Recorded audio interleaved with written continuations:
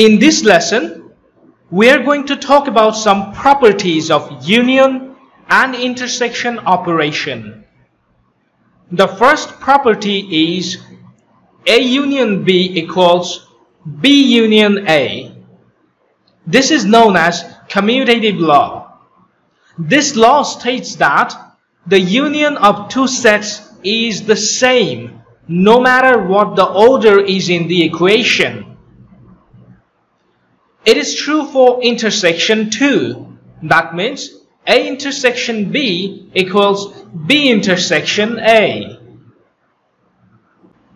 That means the intersection of two sets remain the same even after altering their position in the equation. Suppose A is a set of 1, 2, 3, 4. B is a set of 3, 4, 5, 6. Then A union B is a set of 1, 2, 3, 4, 5, 6. And B union A is a set of 1, 2, 3, 4, 5, 6. That means they are same. If we take A intersection B, then we get a set of 3, 4. And B intersection A is also a set of 3, 4.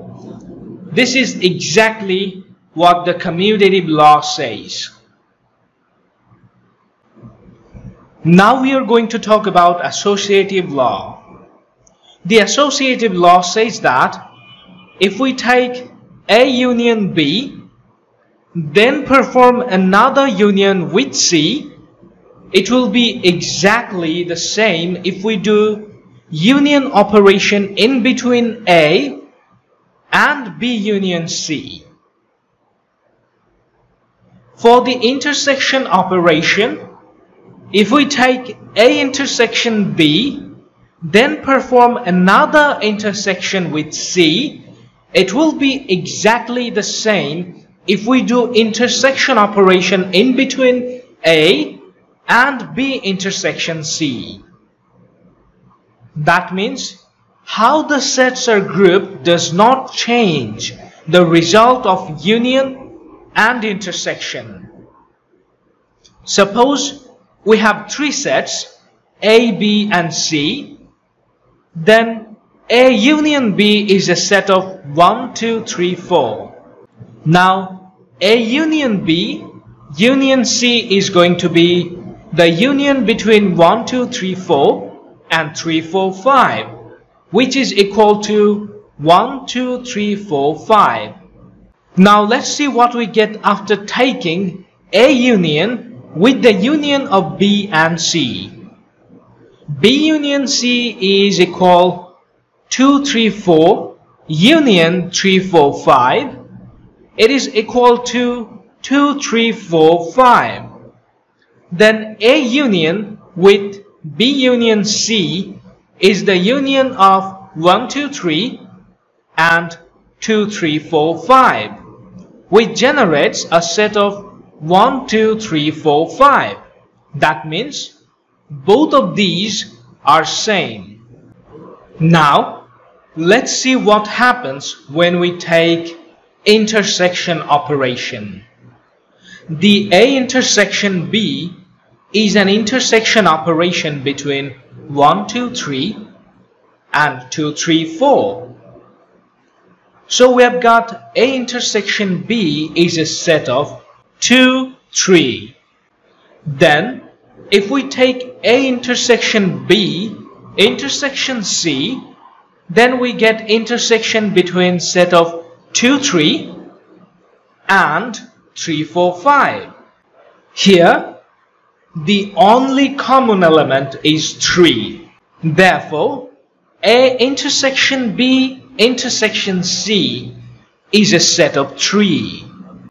Let's see what is A intersection with the intersection of B, C. B intersection C is intersection operation between set of 2, 3, 4 and set of 3, 4, 5, which is equal to set of 3, 4. Now if we do the intersection operation between A and intersection between BC, then we get intersection in between set of 1, 2, 3 and 3, 4. The only common element here is 3. Then A intersection B intersection C is a set of 3. Therefore, these two are the same set. Now we will learn the distributive law.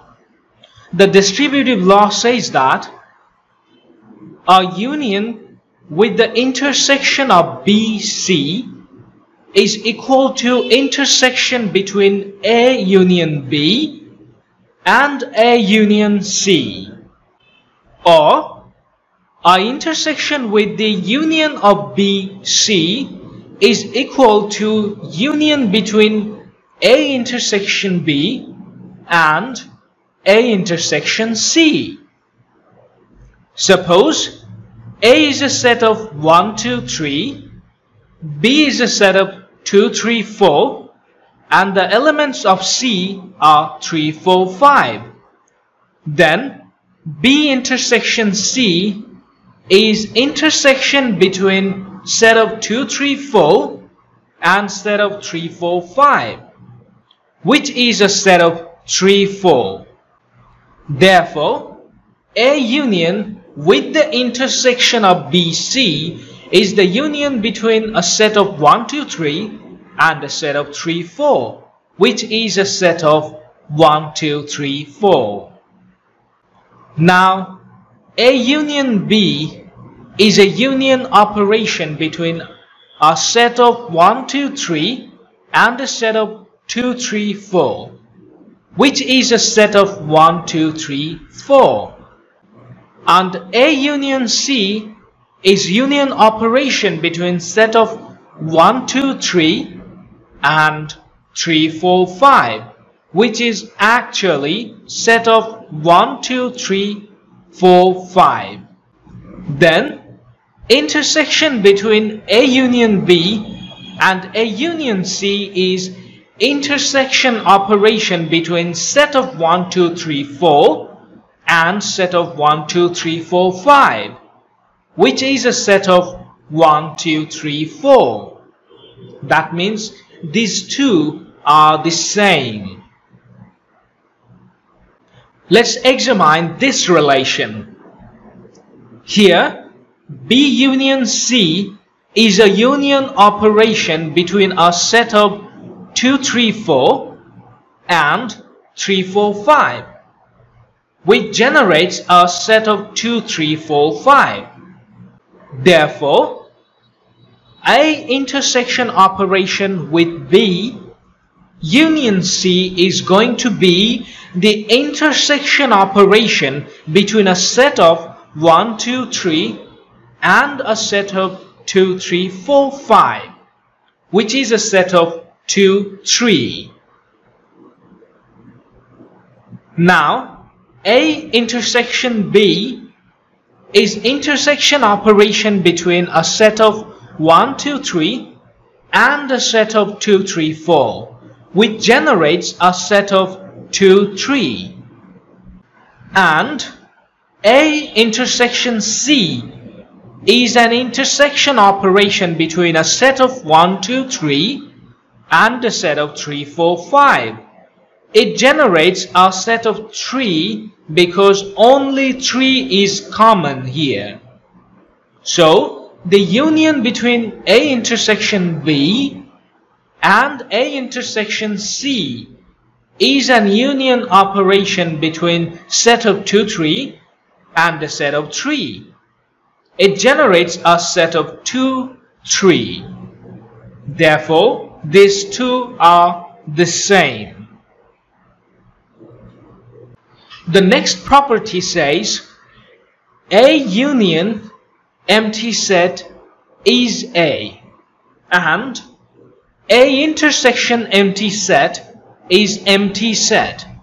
Suppose A is a set of 1, 2, 3, then A union empty set is an union operation between set of 1, 2, 3 and empty set, which equals a set of 1, 2, 3 and empty set, is exactly a set of 1, 2, 3, that means A.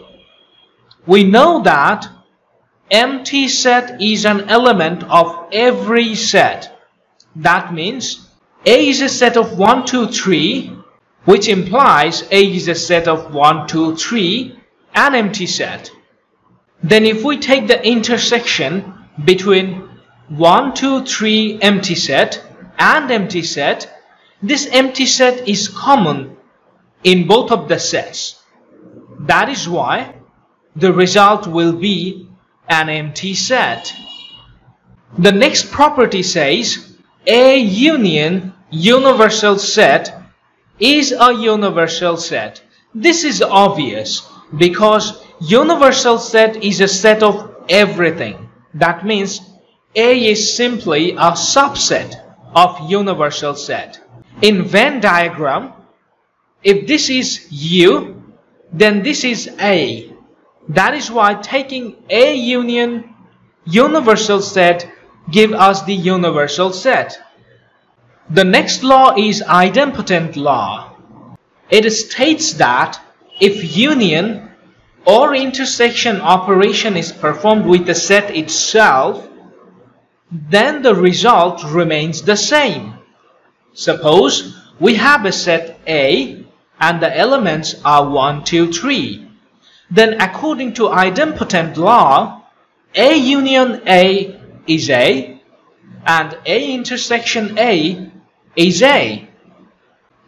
If we take the union operation in between a set of 1, 2, 3 and a set of 1, 2, 3, obviously the output will be 1, 2, 3 because in set we do not repeat the element. On the other hand, if we take the intersection operation, in both of the sets, the common elements are 1, 2, 3. Therefore, the result will be a set of 1, 2, 3. Alright, that's all for this lesson, and I'll see you all in the next lesson.